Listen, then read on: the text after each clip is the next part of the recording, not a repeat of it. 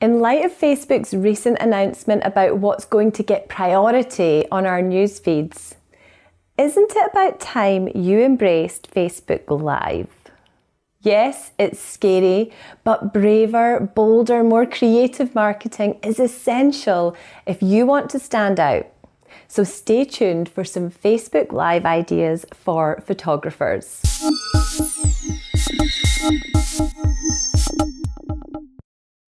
Facebook made a big announcement the other day about how they are shifting their goal from helping us to find relevant content towards helping us to have more meaningful social interactions. I did a very in-depth Facebook Live on this yesterday, so if you'd like to understand what it all means for you, make sure you give that a watch or read the summary. There's a link underneath. Now, Zuckerberg mentioned that they see much more engagement under live video. And since engagement and real-time conversations are what Facebook wants, it would seem that live video is still going to be one of the best ways for you to engage with your followers. If you follow my videos here, you'll know that I think you need to level up your marketing if you want to show the world why you are the go-to photographer in your area. And part of leveling up is engaging in marketing activities that scare the crap out of you. Bigger, braver, bolder, remember. I know you're listening to me thinking, me? Go live? No way! But if that's just because you're scared to, then it's no reason not to. There are truly amazing things on the other side of your fear. And there's nothing worse than that sense of regret when you miss the boat on something that you secretly would have loved to do, but were too scared to do it. More and more photographers are going to be jumping into Facebook Live. How would you feel if you kept putting it off out of fear, and then your biggest competitor dived in before you and started engaging your local community live every week? Would you kick yourself? So, I'm not even going to talk about fear anymore. You're hopefully not going to let fear get in the way of you doing something that will help you reach and connect meaningfully with your dream clients. Instead, let's address the other obstacle that's stopping you from going live. And that is, but I have nothing to say. What on earth would I talk about? Well, let me give you some ideas, and hopefully it's going to get your creative juices flowing too. So number one, show behind the scenes at a shoot or at a wedding. We love a good nosy into other people's goings on. We're inherently inquisitive. The next time you're working with clients who seem open to it, ask them if they'd mind you going live on your Facebook page to share some aspects of the shoot with your audience. You could talk about the outfits your clients are wearing and why they work so well. You could show one of your sleepy newborns curled up in a cute pose and talk through the safety aspects of it all. Or you could show your audience a really quirky favor idea or the beautiful little details from the wedding that you're shooting. If your clients are up for it, you could do a short, informal interview about how they felt before the shoot and what they enjoyed the most. Maybe you could go live during one of your headshot shoots and interview the business person that you're working with or the actor that you're working with about what it is that they do. Or maybe live stream part of your next networking event. The possibilities for this kind of live are endless. Number two, show behind the scenes of your workflow. You know how important it is that your clients know what to expect when it comes to working with you. The communication and the touch points throughout the customer experience are vital to customer satisfaction and a great sale. Wouldn't it be great to just show them? You could go live whilst you're post-processing and show them how you would take an image from straight out of the camera to its final edit. You could go live and show them your brand new wall art sample and talk about how and where you would hang it for maximum effect.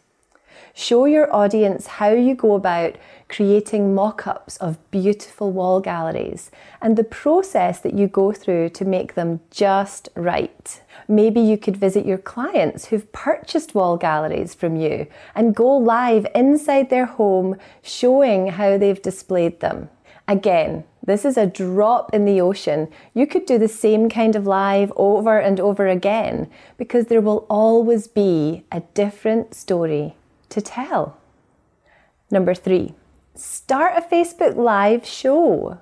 Facebook loves nothing more than seeing that you have followers who come back to engage with you over and over and over again, especially if it's happening consistently on the same day and at the same time every week. So, what could your Facebook Live show be centered around?